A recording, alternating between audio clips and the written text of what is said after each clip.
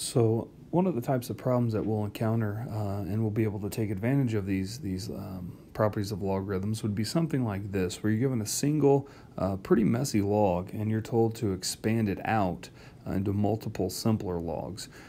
So that's exactly what we're going to do.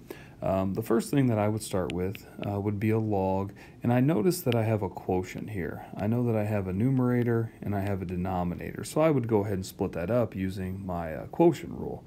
So log of 5 times x plus 1 to the fourth minus log of the cube root of ab squared.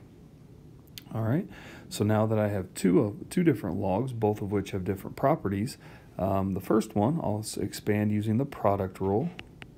So I'll have a log of 5 plus log of x plus 1 to the fourth.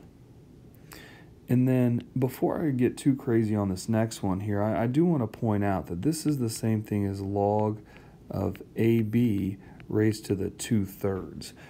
So anytime you see radicals, they can be written as rational exponents, in which case now we can apply the power rule to bring the 2/3 down. I'll go ahead and in addition to bringing the 2/3 down right here, I'm also going to go ahead and bring this 4 down right there. So far, we're at log 5 plus 4, log of x plus 1 minus 2/3, log of a times b. And I'm just about finished. The last piece of the puzzle is to expand the log ab. So log 5 plus our 4 log of x plus 1 minus 2/3 log of a plus log of b. So me expanding log ab using the product rule turned into this. Now we do want to be really careful. If you'll notice what I have underlined in blue, those are the exact same thing. So I need to be careful because the negative 2/3 is affecting this whole thing. So in my next line, that negative 2/3 also has to be affecting the whole thing, which is now the two parts. So my last step is to distribute the negative 2/3 through there, and then I should have it expanded out in its simplest form. So there's our negative 2/3 log A minus 2/3 log B.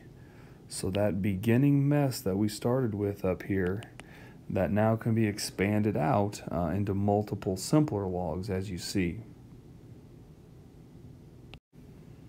So the next type of problem that we see, it's given to us in the expanded form, and we want to write this as one single log or condense it down into one single log. Now, we're going to work pretty much backwards from how we did the last problem, but there is something here that I want you to be real careful about, and I choose to teach it this way, not because it's the only way. It's probably the most unconventional way, but I found that it really works well for students to avoid a common mistake. So to get started, I want to start by moving up the coefficients. So the 1/2, using the power rule, I can take back up. I can also take the 3 up. But I'm actually going to go a little further. I'm going to group the negative 3 together, and I'm going to take it up as a negative.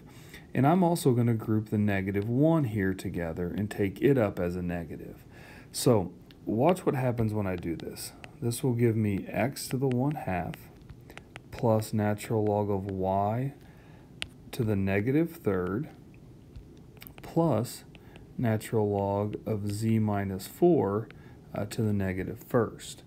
So by doing this now, we have only one operation holding these logs together. It's addition, which means that we really only need to use the product rule to condense it down. So we'll have a natural log of x to the 1/2, a y to the negative third, and a z minus 4 to the negative first. And at this point, the properties of logs are finished. Now it's just some basic algebra. We have our natural log.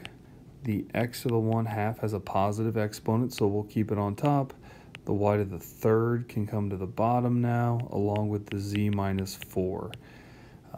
And so the last step in all of this now is again to recognize that rational exponents are really radicals.